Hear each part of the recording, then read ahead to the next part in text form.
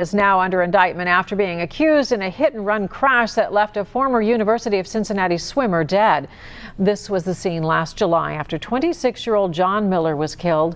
Court records say that Dante Benny was indicted today on charges of aggravated vehicular homicide, failure to stop after an accident, and operating a vehicle while under the influence of drugs or alcohol. Police say Benny hit Miller as he was walking on Gilbert around 3:30 in the morning of July 17th. Police say Benny was quickly found by police after driving off following the crash.